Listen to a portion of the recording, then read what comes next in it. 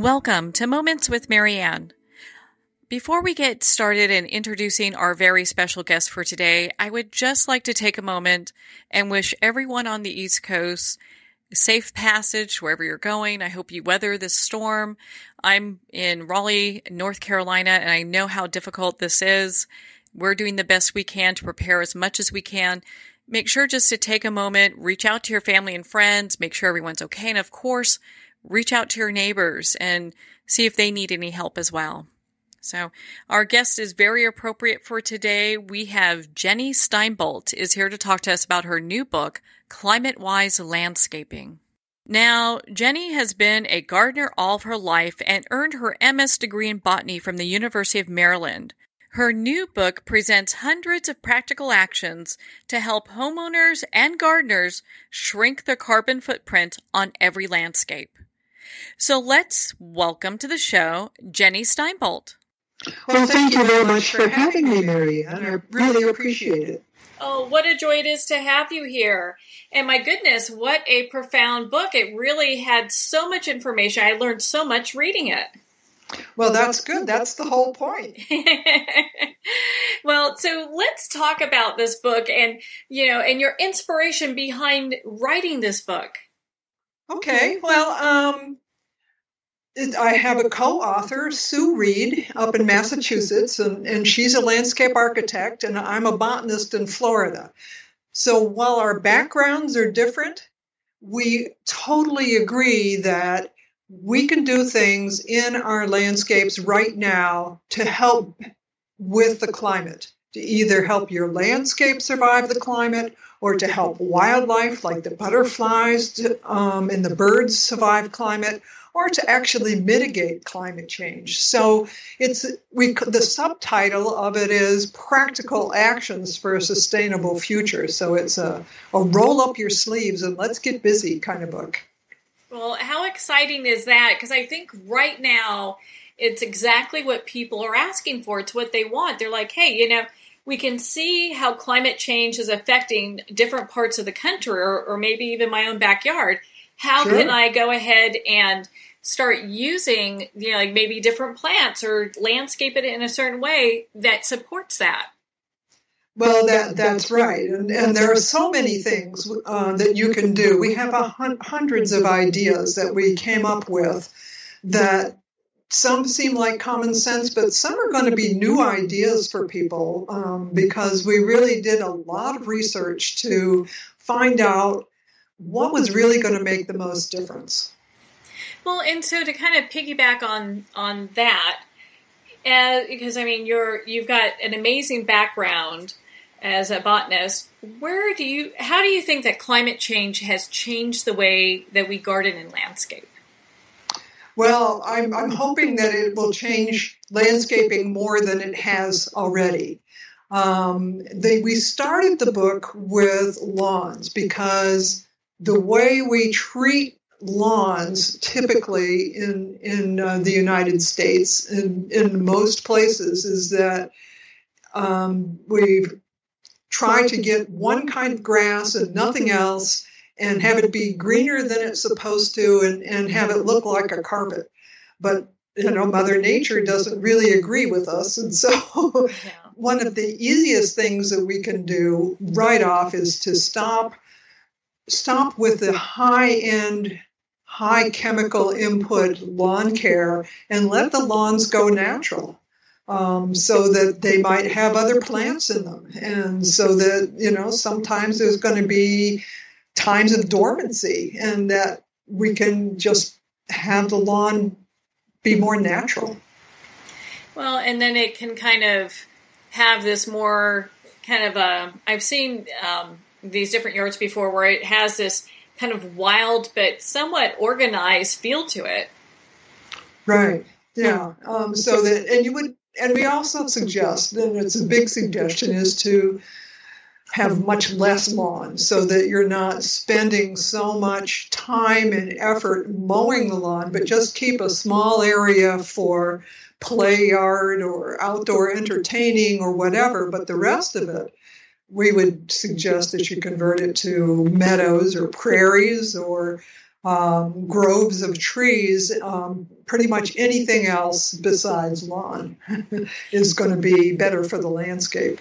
Well, and for those that need to have that small area, is there one type of lawn that's better than others? A freedom lawn. so that you let whatever grows grow. And it's going to be different down here in Florida because our weeds are not the same as yours. So you may have more clover than I have. I may have more sunshine mimosa. So that is going to depend upon where you are as to what else would grow with the original lawn or turf grass that was originally put in. But when you stop treating it with herbicides and when you stop over-fertilizing it and over-irrigating it, then the nature of the lawn will change. And so it'll just be more natural. Well, and why would we minimize the use of power tools? Because I know you talk about that in your book as well. And I'd love for you to share with our listeners why there's an importance to that. Well, the gas-powered power tools for lawn and landscaping for homeowners have a very high pollution factor, so that a leaf blower or a string trimmer actually pollutes the atmosphere more than a car by a lot because there's just no regulations. So we understand that you would need perhaps some power tools, but we would suggest that you convert to battery-powered tools, because then you don't have that gas engine doing the pollution, and the energy required for the tool would be more sustainably obtained because it would come from the outlets in your house. Well, that makes perfect sense. I had no idea until I picked up your book how much power tools really, how much, emission that they actually produce. And so it's good to know this, especially if you're looking to go more green and you're concerned about how climate's affecting, everything. Right. And actually the photos in the book of those battery powered tools, those are our tools in our household. So we have converted. My husband is very impressed with the chainsaw and the string trimmer and the leaf blower. All operate on the same, and actually has a hedge trimmer too. They all operate with the same battery. So he's got multiple batteries. So when we're out doing a project, a long-term project, say with the chainsaw, then you can bring an extra battery with you out in the landscape and then just change it out. And just have it work from there. So, and then in your book, you also talk about trees and shrubs. And I'd love for you to kind of expand on that. Like and I know this is different for everybody, but how would we determine what's a good tree to plant? Well, we would suggest that you plant trees that are native to your particular area. And there are native plant societies in every state. And you can find a native plant society by going to plantsocieties.org. And they have a listing of all the plant societies and other organizations, because the native plant societies will help you find the native plants. When you go into a big box store, those trees and shrubs there could come from anywhere, and they may or may not be the best ones for your climate, or they may even be invasive in your area, so that in most states there's no rules against selling invasive plants, which is so hard for me to understand, because we're spending taxpayer and private funds getting rid of the plants that are overtaking our natural areas. So that people are still selling them is really a sad state. Yeah, I had no idea that practice was still happening, because you would think if there's this movement to keep things, more like within your zone of what is natural within that area, that They would also say, hey, you know what, we're not going to allow these different stores to carry these other non-native plants. And the other thing about the native plants is that the native plants are the ones that service the butterflies and the pollinators and the birds, because the plants and the animals have adjusted to each other over millennia. And so when you replace it with a plant from India, then that may not serve may not provide the ecosystem services that a native plant has. So if we want to help with the butterflies, then we need to have more native plants. Even though a butterfly will visit a non-native plant for pollen, it may end up not having a place to raise its young. So there are very specific needs for some butterflies, like monarch butterflies need milkweed for their larvae. They will not lay their eggs on other plants.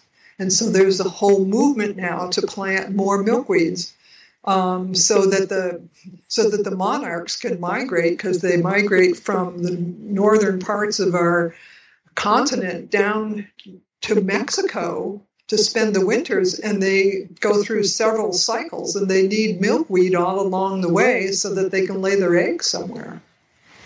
Yeah, and what's interesting, if you don't know that's what the monarch butterflies need, a lot of people might think, oh, this is just some crazy looking weed that's in my yard, when it's actually beneficial to the monarch butterflies. Well, yeah, and we can educate ourselves, and this is one of the reasons that we wanted to write the book, is for outreach, to help people open their eyes to what is actually happening. And, sometimes our conventional gardens may be beautiful, but they don't, if they don't service the birds and the butterflies, then maybe we need to rethink what a beautiful garden should look like. And what that's all about. Well, and I know in your book you also talk about carbon storage, when we talk about trees. And I'd love for you to explain what that is and why we should care about that. Right. Well, it all goes down to photosynthesis in the plants, because, and I know everybody studied this in school, but photosynthesis in a green plant, the plant takes in carbon dioxide, which is a greenhouse gas, and water, and it makes a sugar. So the sugar is a carbohydrate, and then it will make more complex chemicals that it needs to form whatever parts that it needs. But it all goes down to creating a sugar. And so when plants perform photosynthesis, they suck in the carbon dioxide. And so that's how the carbon gets out of the air, is with that photosynthesis.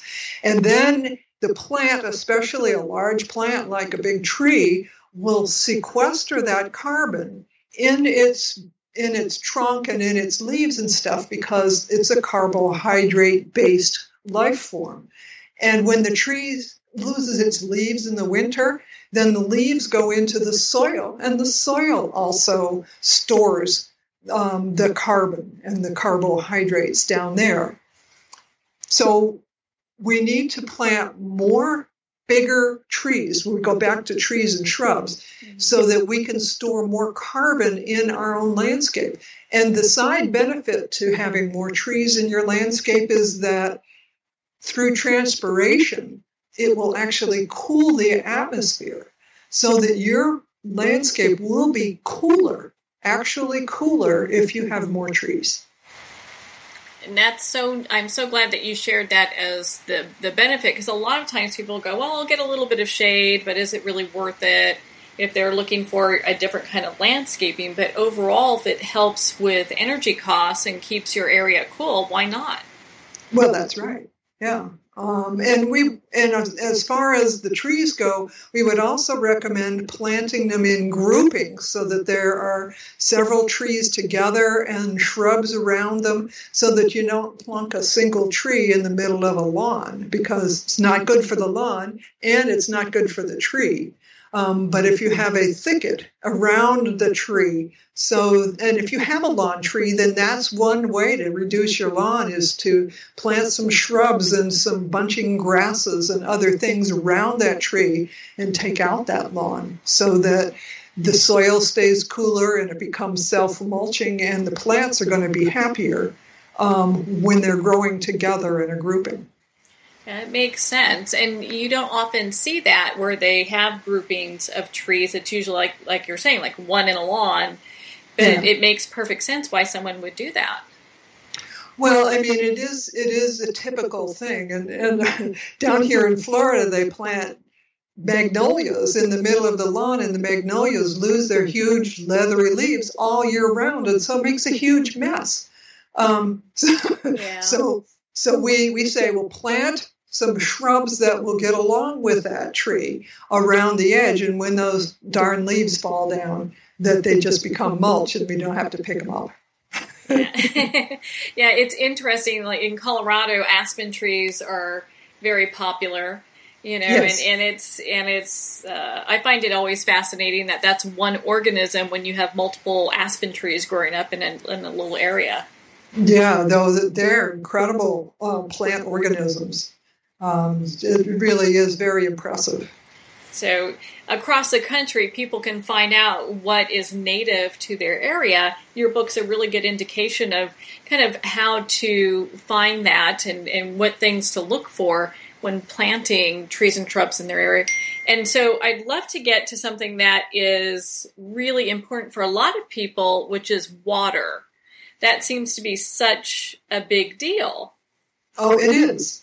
And one of the things in our research is that not only when we save water, not only do we save our precious resource of fresh drinking water, but we also save energy, because it takes energy to extract the water from wherever it's coming from and to deliver it to the tap in your house. And so when you save water, not only are you saving the water source, you're also saving energy. And when you save energy, then you're also saving the environment. You're offsetting the use of the water.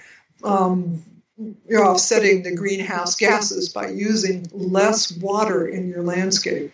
Mm-hmm. So we would want you to have natives, because they're used to your climate and the way you get your rain. And so you wouldn't have to irrigate so often. And climate change, look what's happening in California. Things are drying out. There's more fires. And on the other side, there's more rain. Huge weather events are happening. 100-year floods and stuff are happening every 2 years now because things are changing. But there's things that we can do right now. Well, and so when we talk about water, and I'm so glad that we're kind of talking a little bit about the drought-resistant landscapes. Mm-hmm. What are some, tips for enhancing biodiversity in our landscape with that in mind? Well, you'd want to plant a lot of different plants. So it wouldn't be just one kind of tree and one kind of shrub. It's better to have a diversity of different shrubs and different trees so that, again, you are supplying the ecosystem services for the birds to come in, because one kind of tree will help one bird, another kind will help another. And the same with the shrubs. But also, many of the named cultivar shrubs are cuttings from one mother plant. So when you buy a named cultivar, it's usually the same, it's a clone of the same plant. And so if you have 5 or 8 bushes that are all the whatever that cultivar is, it's really all the same organism. So there's no genetic diversity in that collection of shrubs. So we would suggest that you have some of your plants that are grown from seed so that the plants can actually adjust their own populations to evolve with the changing climate. I think that's fabulous. And so would you suggest that where would people start with their seeds? Would that be something they get at their local farmer's market? Are there special places they can order that from? Again, the Native Plant Society is going to be your best source for finding your genetically diverse trees and shrubs for your area. Okay. They're going to know where to find them and who the growers are. That would be one thing. And then the other thing that we found was very interesting is that when you grow your own food on your landscape, that every pound of food that you grow offsets up to 2 pounds of greenhouse gases. So it's also a good education opportunity for your kids so that they would figure out that carrots don't come in plastic bags. They actually grow in the ground. Yeah, I mean, things were a little different when I was growing up. I mean, we grew a lot. We had a little garden, and so we grew a lot of our food. And you're right. Mm-hmm. I mean, nowadays, I don't think, children understand where that comes from or how that all works. And I'm hoping that a lot of people who read the book take the food growing to the schools and to the churches so that whole communities end up growing a lot of their own food. And because every pound of food offsets 2 pounds of greenhouse gases. So it is better for our climate. And of course, a fresh vegetable is much better for you as well because it's fresher. It has more vitamins. Yeah, without a doubt.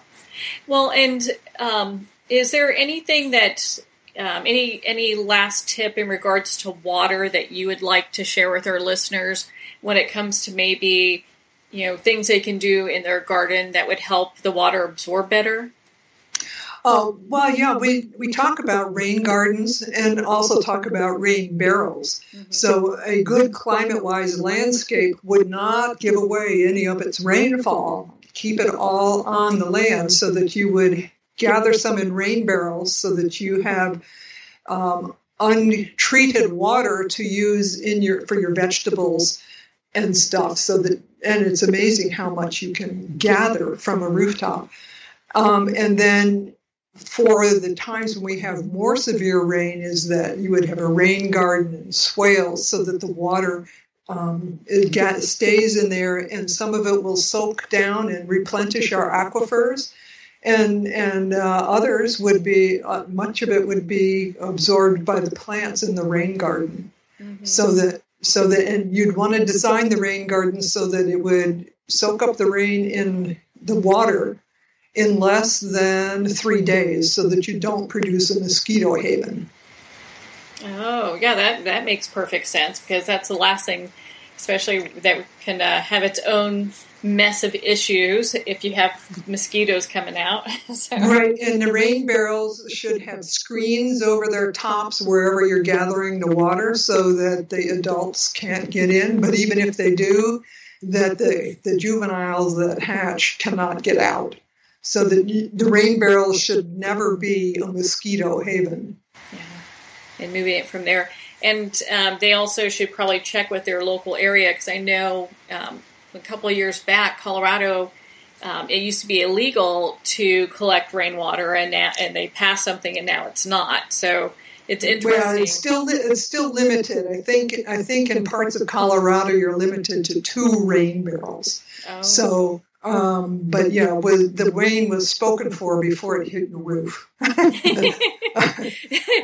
yeah.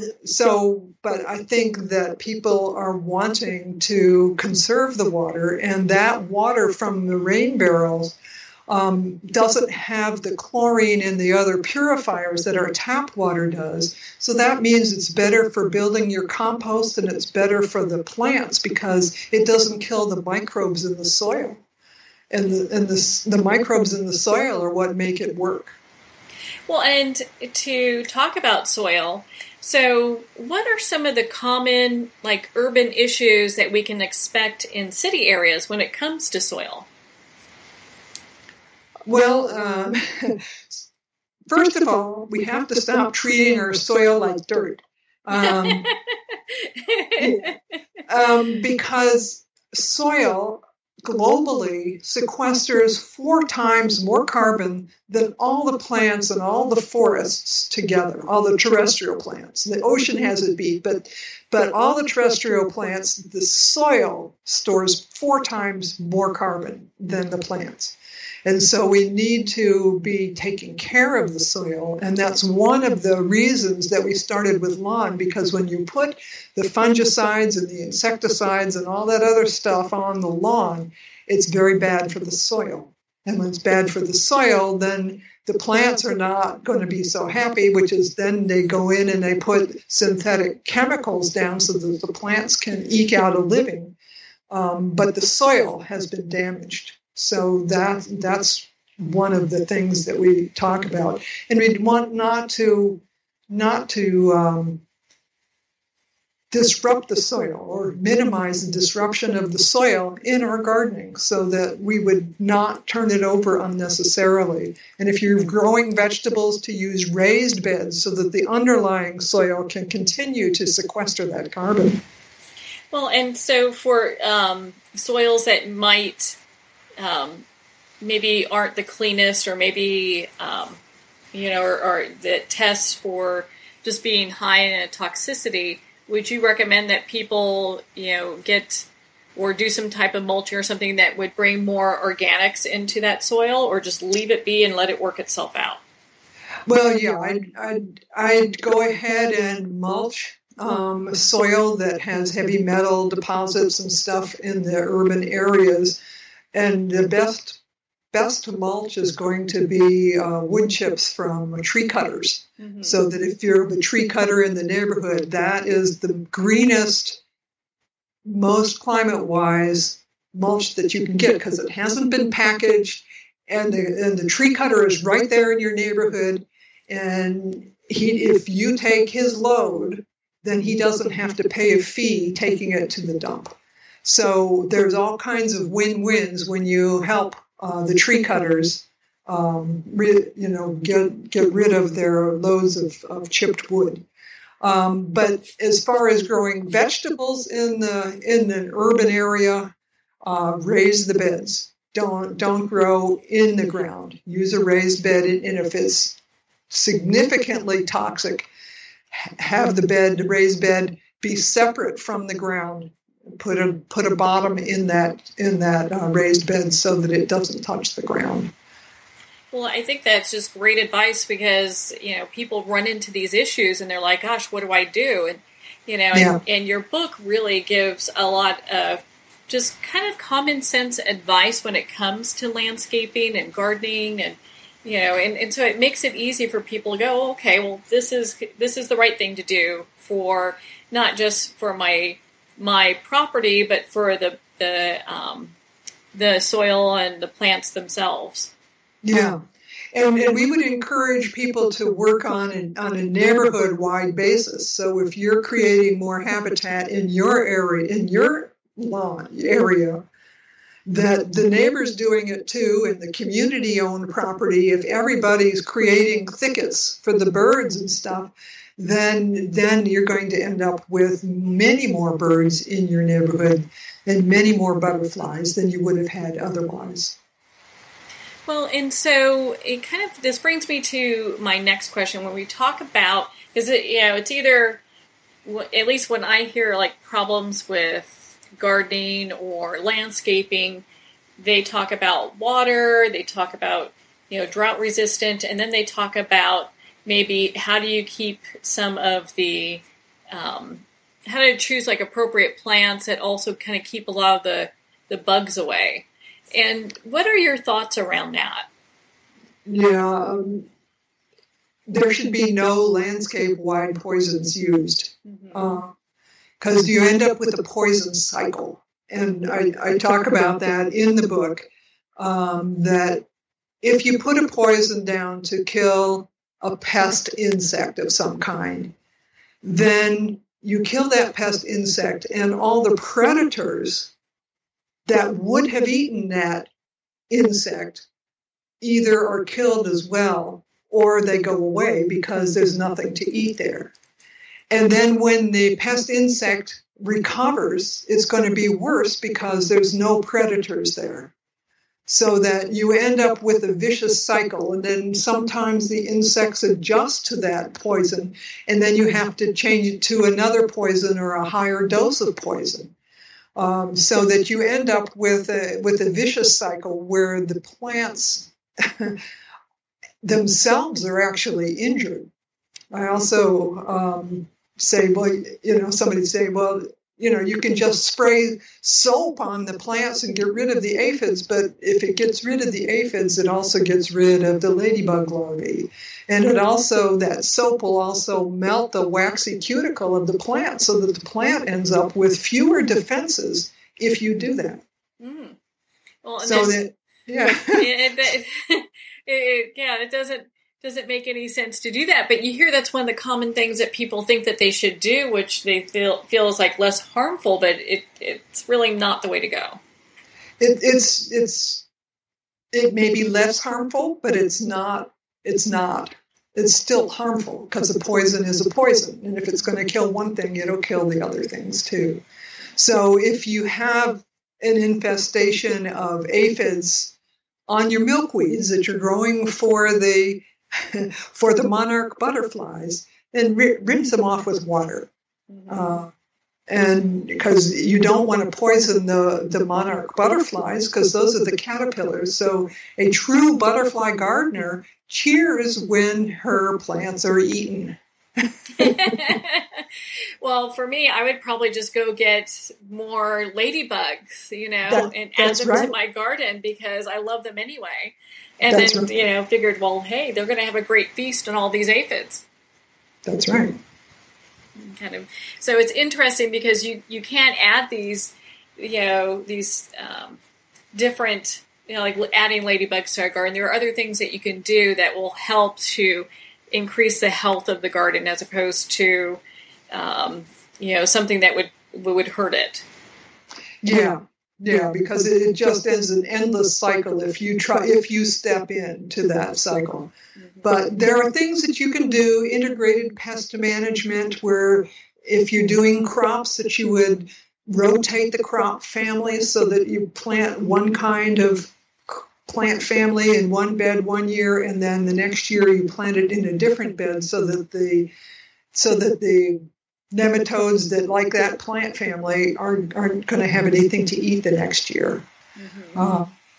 And work with your extension agent, because the extension agents know what the cover crops are that will help with the soil-borne pests that you may end up having in your edible gardens. Well, and when we talk about edible gardens, I know you have this whole section on harvesting wild edibles. And so what would be considered like a wild edible? Yeah, eat the weeds. Yeah. Well, we have some caveats on that. One, if you are not 100% sure of the identity, don't eat it. Mm-hmm. Because a wild carrot also looks like a water hemlock, which is highly poisonous. So they're in the same family. So unless you really know what it is, don't eat it. The other thing is that if you are harvesting wild plants, don't do it on public property. Don't harvest plants for eating in parks or right-of-ways. Do it only on private property where you have permission to pick those plants. Of course, some parks may end up with harvesting their weeds, but you don't want to go in there without somebody knowing that you're picking the plants. The other thing that you can do is bring some of those weeds into your edible garden. And one of the ones that I like a lot is the wild garlic. And I think it grows where you are, and it's a weed. It's definitely a weed, but it is garlicky, and it has flat leaves rather than hollow leaves like chives. So it's in the garlic side of that family. And planted it I have it planted next to my chives. And so I have the wild garlic that I can eat, but I grow it now as one of my crops. Yeah, I mean, I've been on family property where they're like, oh, yeah, over there we have a bunch of blackberry bushes.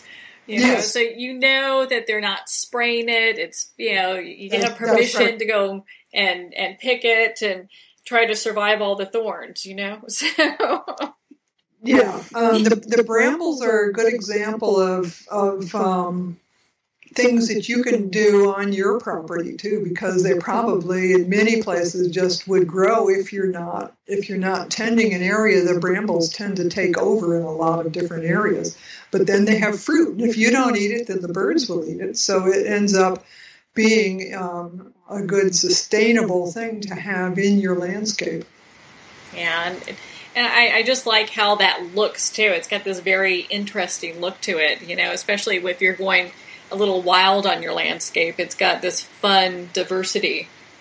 Right, and we would suggest that you have some wild back corners of your landscape, even on a small lot. You can have a back corner where you would have some stick piles where you just pile the sticks in there, and that way the native bees would have some place to drill into, and the birds would have shelter, and that way you would eventually do less and less and less in that back 10 feet where you have a wild area. Yeah, and animals are able to spend a little bit more time there. Well, and so what final thoughts would you like to leave our listeners with? We just barely touched the information in climate-wise landscaping. There's so much information in this book. And there's even more that's not in the book. So, I mean, once you get started, then you can make a real difference. And people say, well, I just have 1/4 of an acre lot. I'm not going to make any difference in climate at all. But there's millions of people with 1/4 acre lots, millions and millions. And so if we all work together, then it will make a difference. And that way, when it comes to climate issues, we're not just wringing our hands, we're actually being proactive. And we have more information on our website, and we're on Facebook, but our website is climatewiselandscaping.com. And Climate Wise Landscaping, we're on Facebook, and so we have a lot of posts there as well.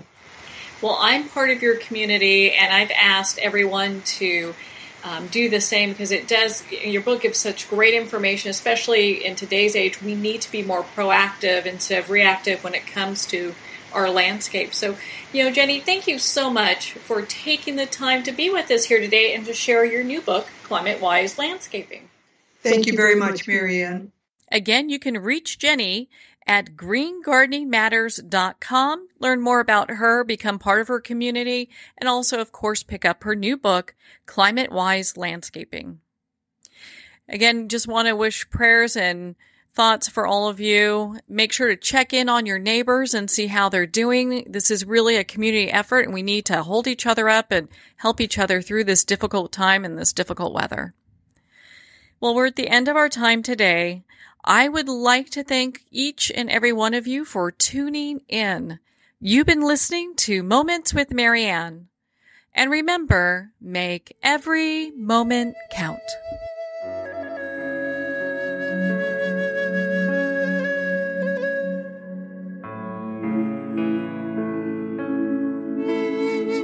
In a single moment, your life can change. Moments with Marianne is a transformative hour that covers an endless array of topics with the best of the best. Her guests are leaders in their fields, ranging from inspirational authors, top industry leaders, and business and spiritual entrepreneurs. Each guest is gifted and a true visionary, a recognized leader in her own work, and while teaching others to develop, refocus, and grow, Marianne will bring the best guest and sometimes a special surprise. Don't miss this. You never know just which moment will change your life forever. Moments with Marianne airs every Thursday, Friday, and Sunday at 8 p.m. Eastern, 6 p.m. Mountain Time. Make sure to tune in and visit momentswithmarianne.com for more information.